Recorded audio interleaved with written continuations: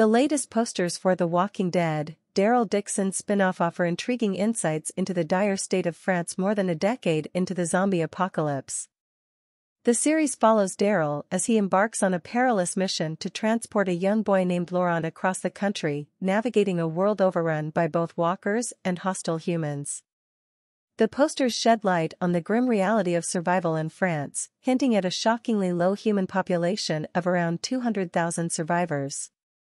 This is a stark contrast to the pre-apocalypse population of 67 million, underscoring the sheer devastation the country has endured. France has become a treacherous terrain filled with relentless and dangerous walker variants, as evidenced by the presence of acid zombies and the revelation of faster, more aggressive undead in Paris, as seen in The Walking Dead, World Beyond.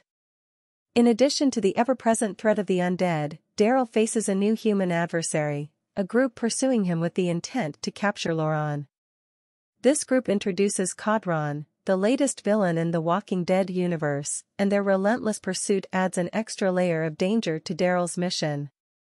Despite the dwindling number of survivors, those who remain have likely become formidable, battle-hardened individuals, posing a significant challenge to Daryl's objectives. Many mysteries surround Daryl's journey in France, including Laurent's true purpose and the circumstances that led Daryl to the country. With only a fraction of the population left alive, it is clear that the surviving humans will play a crucial role in shaping the series' narrative.